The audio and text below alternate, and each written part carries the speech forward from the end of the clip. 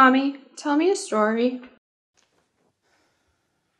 Once upon a time, in a land far, far away, there was a little girl named Emily Elizabeth. She had long blonde hair and bright green eyes. She loved her little sister very much, even though she could be a pain sometimes. She was very smart and very happy. Every day she woke up and said hello to the sun. "Hello, Mr. Sun!" And the sun smiled down on her, and she was happy. Everything was great until people started being more happy to see Emily's little sister than to see her. She knew she had to be nice to the baby, so she decided to go on an adventure. On an adventure, no one would be more happy to see her little sister than her, and Emily wasn't worried about anything. She could adventure forever. The next morning, Emily Elizabeth packed up her bags. She brought along her teddy bear, kitten, and a bucket of tea.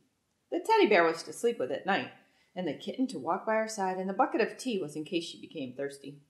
"Hello, Mr. Sun," said Emily Elizabeth. Because Emily was too busy making sure she wouldn't spill her tea, she didn't even notice that the sun was too busy worrying that she was leaving to smile down on her today. Emily took a left, then a right, and then two lefts. Before she knew it, she was lost. She didn't know where she was coming or going. She went to get a drink of her tea and realized she had spilled it all while she was walking. "Oh, I am a very smart girl," she thought. "I can do this." She closed her eyes, turned in a circle, and when she opened her eyes, she was facing the ocean. "That's as good of a place to go as any," she thought. Emily traded her kitten for a ride in one of the boats, and she sailed around the world. She became very lonely, and she was glad she had her teddy bear for company. 2 weeks later, Emily recognized the shore outside the boat. Holding firm to her teddy bear, Emily jumped off the boat. The whole world turned upside down. The bubbles swirled around her head, and in that second she could see each of her worries trapped inside the bubbles. There was her fear that everyone loved her little sister more than her, and her fear that her kitten was gone forever, and her fear that she would never get back home. She kicked her feet hard, and her head went above the water. The bubbles were gone, and so were her troubles.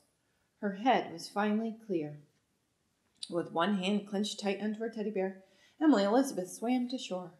On shore she found her bucket. But now, instead of being full of tea, there was her little kitten curled up in the bottom. She put her teddy bear in with the kitten to keep him company. Arms wrapped around the bucket, Emily Elizabeth started home. She noticed a tan stain making a path on the sidewalk. Remembering how her tea had once stained her good white dress, Emily decided that this must be the tea she had spilt on her adventure to the sea. She knew at once that this was the path she had to take it home. Soon, Emily recognized where she was. 2 rights, a left, and a right, and Emily was home. "Hello, Mr. Sun," Emily Elizabeth said. She was so happy to be home again, she did not even have to look up to see that the sun was smiling back at her. Good night, Emily Elizabeth. I love you.